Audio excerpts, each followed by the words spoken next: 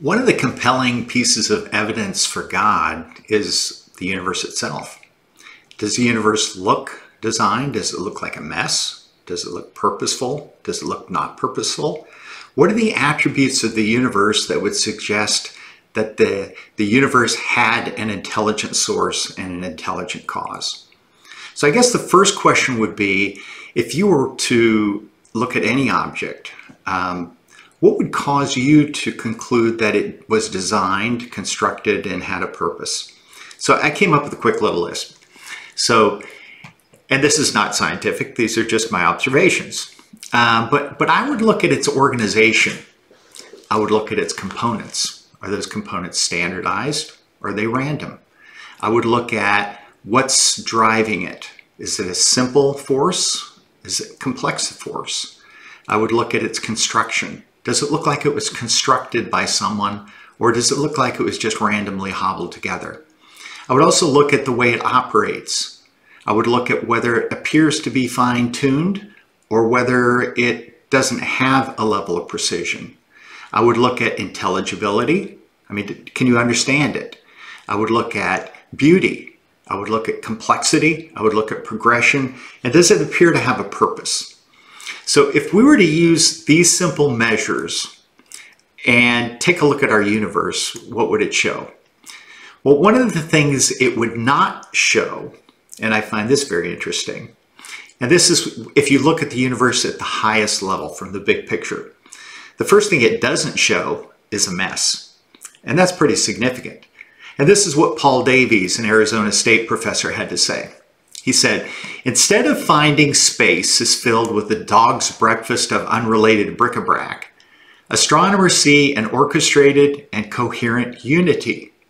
On the largest scale of size, there's order and uniformity. And that's pretty significant. But not only does the universe not appear to be a random dog's breakfast mess of things, the universe also appears to demonstrate architecture. And this is from physicist Freeman Dyson. He says, I don't claim that the architecture of the universe proves the existence of God. I claim only that the architecture of the universe is consistent with the hypothesis that mind plays an essential role in its functioning. So these two physicists have some very interesting observations. At the biggest scale of things, the universe appears to be orchestrated, purposeful, and architected. But what about the smallest scale of things? If the universe was designed, constructed, and has a purpose, you should see that not just at the biggest level, but you would think you would see it at the smallest level. So let's take a look. Let's take a look at the atom. Now, if you're like me, a lot of you got through chemistry class and you listened and you remembered very little. So some of this is going to be a refresher in the things you were supposed to have learned a long, long time ago. But at the bottom line is this. When you look at an atom, it actually does have the characteristics of something that was designed, something that was constructed and is purposeful. So let's take a look at its standard components. Atoms operate in an environment of four fundamental forces: electromagnetic force, strong nuclear force, weak nuclear force, and gravity. That's not particularly simple. There's 17 fundamental particles in an atom if you are not including antiparticles. That's pretty significant.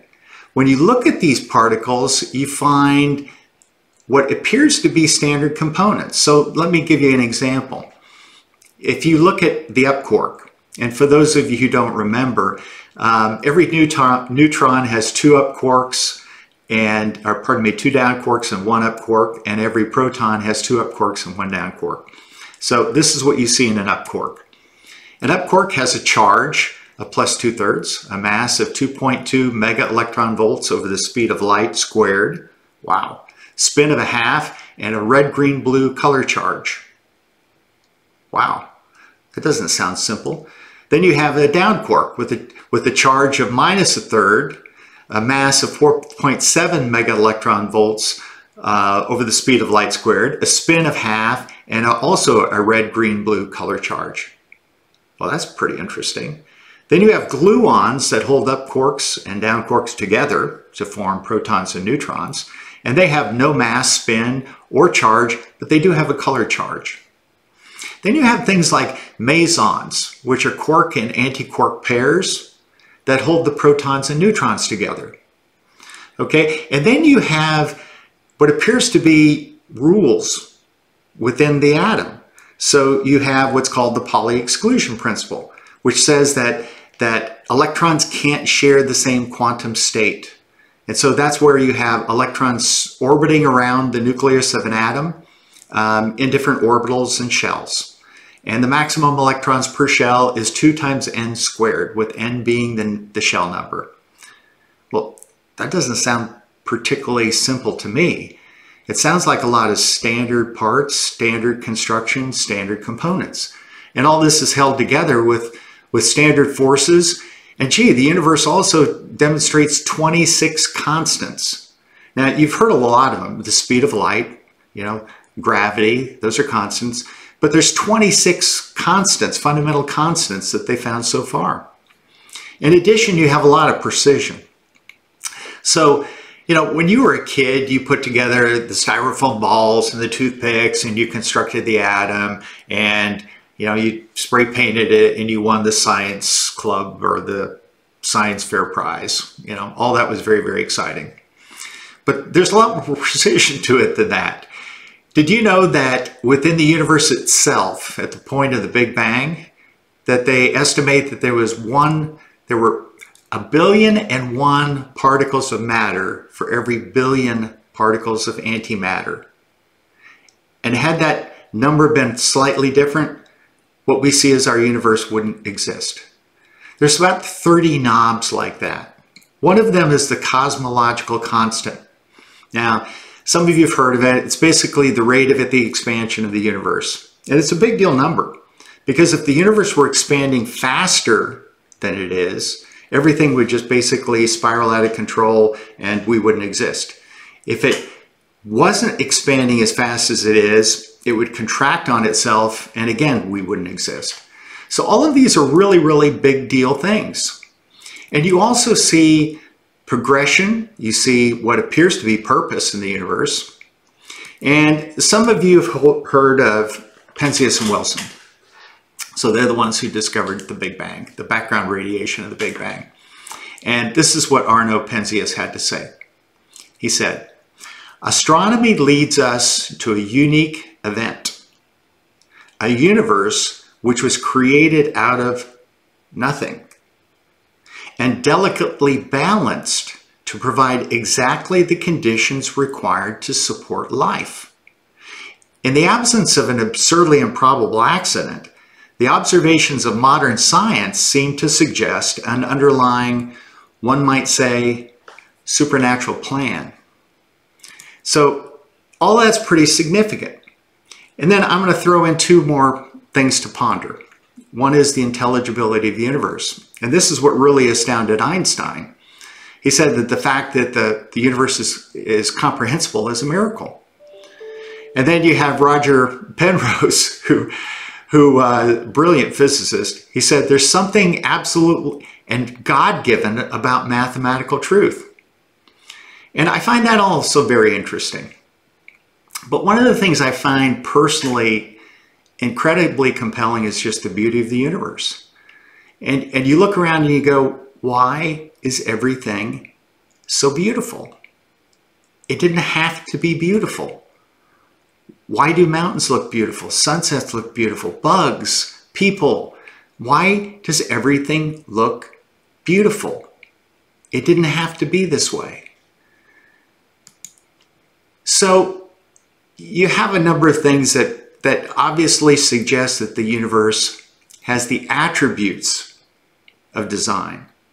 But I guess the next question is, has the universe always looked this way? Because if the universe developed into this, that would be a totally different story than if the universe has always been this way. And again, this is what Roger Penrose had to say. He said, the precision needed to set the universe on its course is seen to be in no way inferior to all that extraordinary precision that we've already become accustomed to. And he's talking about Newton's, Maxwell's, and Einstein's laws, which govern the behavior of things from moment to moment. And then he asked, but why was the Big Bang so precisely organized? And then you have Frank Close, another physicist, saying, as the universe aged, it cooled, at first very quickly. Within a millionth of a second, quarks clustered together in threes, where they have remained ever since. So the significant thing to me is not only does the universe look designed, but according to physicists, there's never been a time where it didn't look designed. So that kind of leads with a couple of options. Either we just randomly happen to exist in a purposeless universe that for absolutely no purpose at all looks incredibly precisely fine-tuned and designed, okay? Or there's some intelligence that designed it. And I tend to think that it is more rational to believe that intelligence is the product of intelligence, that design is the product of a designer, that what we see in the universe is not random, that it's not a mess. So this leads you to a couple of conclusions. And again, Paul Davies, the physicist I quoted from earlier, had this to say. He said, I do take life, mind, and purpose seriously. And I concede that the universe at least appears to be designed with a high level of ingenuity. I cannot accept these features as a package of marvels that just happen to be, that exist reasonlessly. And then you have Owen Gingerich, a Harvard astronomer, who made this conclusion. To me, belief in a final cause, a creator God, gives a coherent understanding of why the universe seems so congenially designed for the existence of intelligent, self-reflective life. The universe doesn't look this way for no reason. That's the logical conclusion. At least that's the logical conclusion to me. And that's the logical conclusion that, philosophers and people you see in the Bible have, made for thousands upon thousands of years. The Psalms, which were written about 1000 BC, had this to say. The heavens declare the glory of God. The skies proclaim the works of his hands. And I think that they were right all along.